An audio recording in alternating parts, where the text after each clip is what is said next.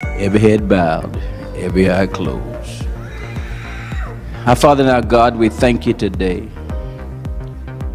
because we have seen in so many ways in the Word of God that we read, in the testimonies that we hear, in the experiences that we've had, we know who you are.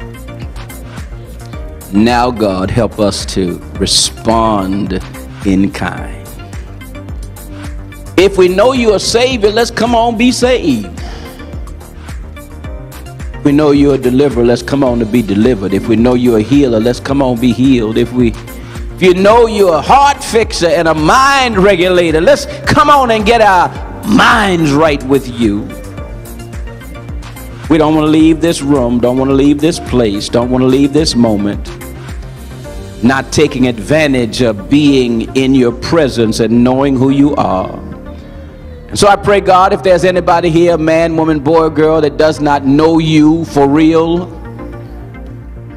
that wants to become a Christian, that wants to join the church, that wants to be saved, perhaps doesn't even know what all of that means, but they want to find out. Maybe there's somebody already a member of the church.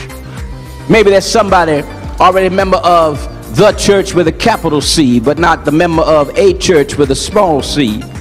They want to join this church called Faith Ministries. Whatever their status, whatever their condition, God, help them to get up and join the parade today. Walk down one of these aisles and say, I'm ready. Join the church. I'm ready to become a Christian. I'm ready to be baptized.